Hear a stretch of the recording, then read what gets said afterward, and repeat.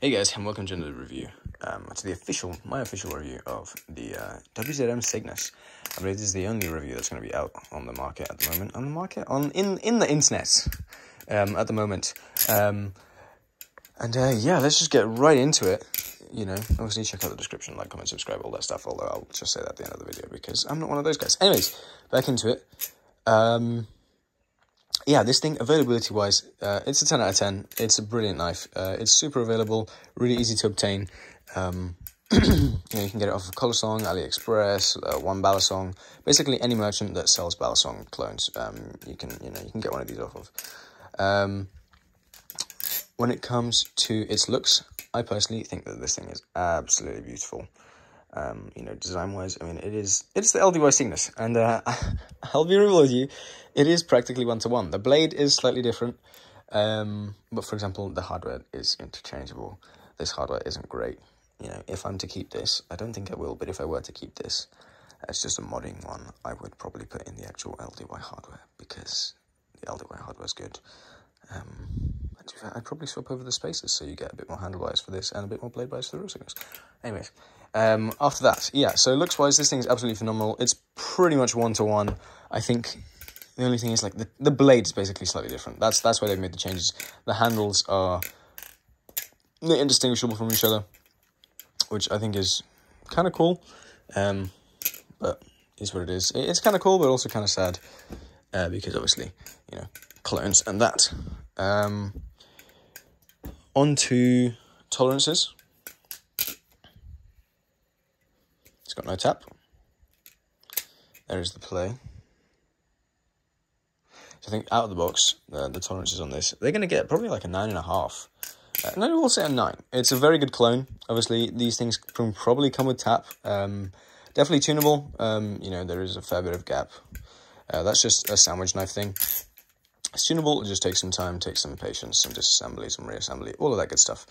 Although, mine came really well out of the box, thanks to clone support. Yeah, thanks to clone support, you put a lovely tune on here. To the point where I actually have no clue which screws are the male and the female on the pivots. And so I literally, I don't want to take this apart, because then I have to, risk having to swap in new washers, and then I just don't want to tune it. I want to just keep it like this, because it's really good. It flips really well. Yeah, when it comes to sound,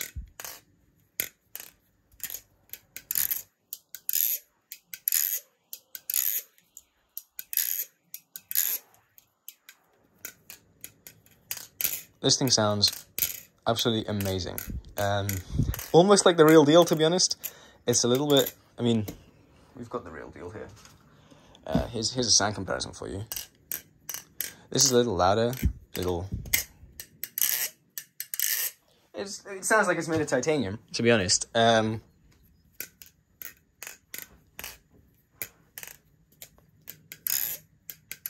They sound different, but that's literally just the material difference. Other than that, they are scarily similar sounding. And for the sound, I'm gonna give it like a solid 7. It's not my favorite sound. It does sound good, though. I wish it sounded, I think a bamboo rep is probably when I say bamboo rep, I don't mean a rep made of bamboo. I mean like a rep with carbon spacers. I love the sound that reps make when they sound kind of hollow, like bamboo-y. I think that's my favorite sandwich style sound. Obviously nothing beats kind of sandwich knife sounds, but yeah, this thing, it's really good. And now on to my favorite bit, flipping. This thing flips really, really, really well. The balance is very neutral, but the teensiest hint of blade bias. However, it is, okay, he says as he loses a chaplain. That's just me being a bit too excited. Yeah, no, this thing, it flips super telepathically for me. I say it as I mess up for tricks. But no, this thing is probably one of my favorite balances on a knife. It's not super exaggerated. It is super neutral, but it will still... well, it will still do rollovers perfectly fine, as we fail to helix. I don't know why, it's whenever I film a video, it is also, absolutely boiling in this room. I think the humidities are, 83% today, and it's not even particularly hot. But, yeah, it is just, anyways, yeah, it'll do rollovers perfectly fine. Chaplains, really well. Standard chaplain. Reverse vertical. does all of that. And the fanning, oh, fanning on this knife is absolutely phenomenal.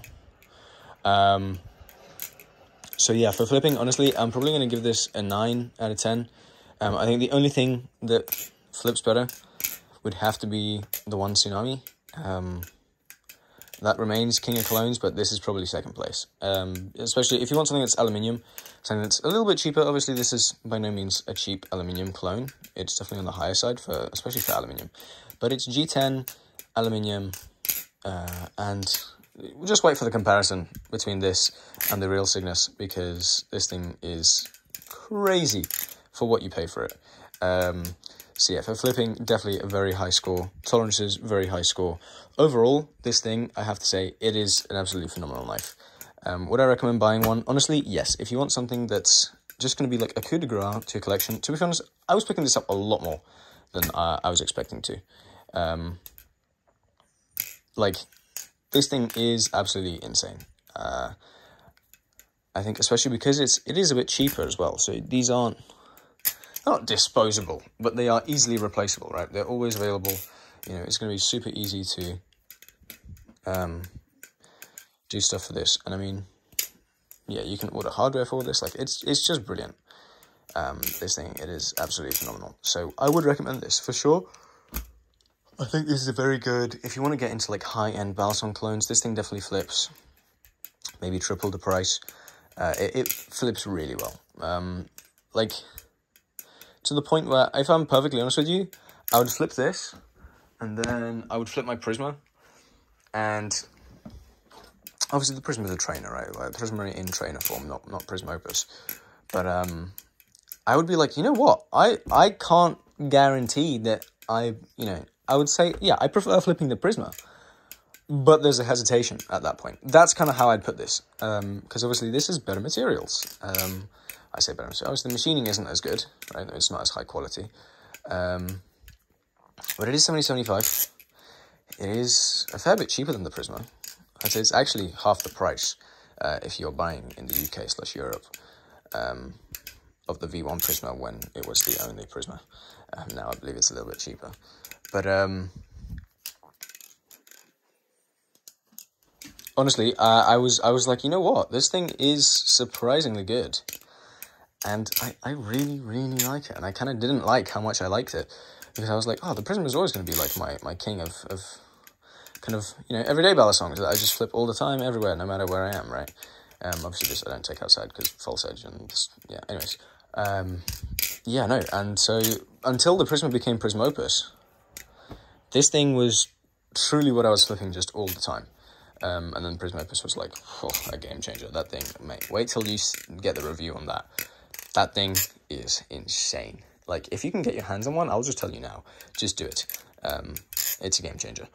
But yeah, honestly, this is a super, super good knife. It is pretty, I don't know if I'd say it's competitive, but I would say it is. I think, definitely, if you want to be doing advanced tricks, this thing will handle them with absolute ease, like a pro. It is fairly grippy, although the aluminium is also fairly slippery. So I will say ladders are probably this thing's weak spot. But I mean, the G10 is solid. It's nothing special. It's, you know, not particularly fancy G10, but it's good. It works. It definitely does its job. It really is needed on a body like this, where it's effectively smooth. Elsewhere, I mean, yeah, this is not quite smooth, but like really the milling doesn't do much for aluminium.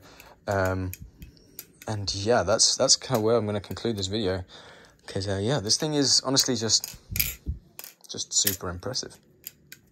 So yeah, thank you guys for watching. Hope you've garnered something from this little review here. If you want to pick one of these up, go ahead. I mean, I could not recommend it further. If you want a good Balisong clone, it is truly amazing. I believe it is better than the Tiangqi or Yangxiang or Apocalypse. I don't know what they want to call themselves. The company that makes the other Cygnus clone that has the buoy blade, I'm kind of hoping that WZM make one with the buoy blade, because it's really growing on me. Even though I don't want it on the actual Cygnus, I really like the look of the buoy blade. So to be able to buy just the blade, that would be nice.